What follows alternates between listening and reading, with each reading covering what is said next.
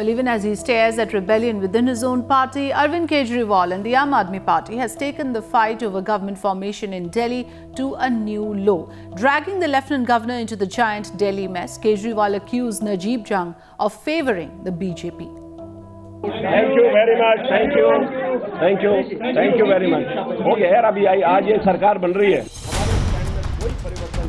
A very confident BJP Delhi unit chief on who he thinks will form the next government in Delhi.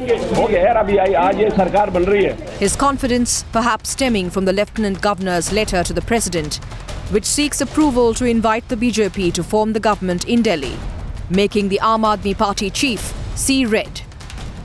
कोशिशें Bharatiya Janata party कर रही है, MLA के ऊपर दबाव बनाया जा रहा है, एमएलए को खरीदा जा रहा है कि अपनी 4 सितंबर की चिट्ठी को वो रिवाइज करें और तुरंत राष्ट्रपति जी को वो रिपोर्ट भेजें इसके ऊपर कि किस तरह से दिल्ली के अंदर संविधान की धज्जियां उड़ाई जा रही हैं.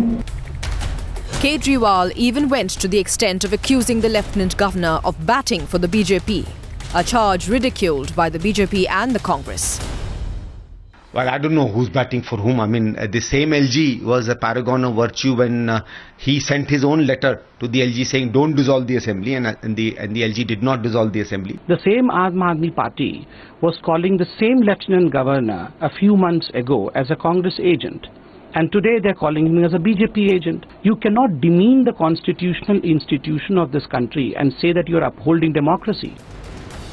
But the Delhi government confusion got messier with the Aam Aadmi Party at the receiving end, as a Congress MLA accused Manish Sisodia of trying to build support for himself. पिछली बार जब हमारी मीटिंग हुई थी, मनीष सिसोदिया जी ने कहा कि भाई कांग्रेस अरविंद से बहुत नाराज है, अब मुझे सीएम बनना है, इसलिए आप मेरे लिए कांग्रेस में माहौल बनाइए. ये तो सर देखिए अनर्गल बातें हैं. पहली बात तो आसिफ साहब से मेरी कोई अभी बात नहीं, ना उनका कोई फोन आया है, ना मेरा कोई उनके पास फोन गया है. एक बात साफ कर दें कि जब हम मिल रहे हैं या किसी से बात कर रहे हैं तो सरकार बनाने के लिए नहीं, बल्कि ये कह रहे हैं कि चुनाव करवाओ. This giant Delhi mess shows no signs of receding, with the Delhi Lieutenant Governor being dragged into this political muddle. Is the Aam Aadmi right in dragging in the Lieutenant Governor?